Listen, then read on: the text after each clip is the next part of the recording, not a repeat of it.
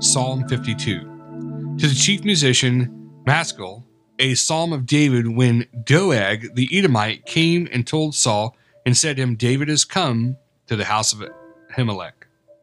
Why boast you yourself in mischief, O mighty man? The goodness of God endures continually.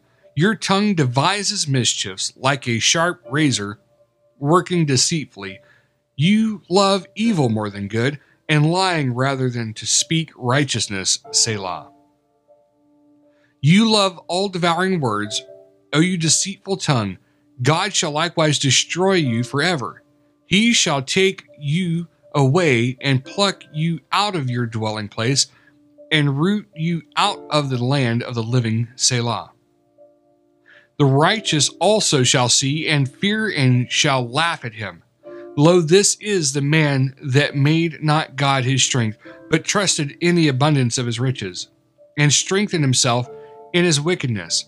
But I am like a green olive tree in the house of God. I trust in the mercy of God forever and ever. I will praise you forever because you have done it, and I will wait on your name, for it is good before your sake.